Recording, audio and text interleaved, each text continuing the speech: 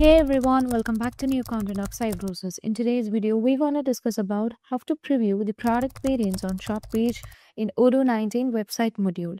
So let's dive into the website module, and from here you can find the site. From there we can consider the product over here. From here I would like to consider the product conference chair, and conference chair has got variants. So here you can see that it has got different variants such as steel and aluminum.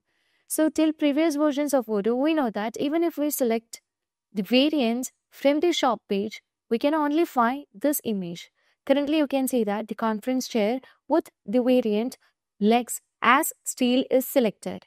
And when I just switch to the legs aluminum, here you can see or preview the image and how it look like will be appear in the screen. So if you want to zoom each area of the item to know the preview with higher quality image, you can also get that in Odoo 19.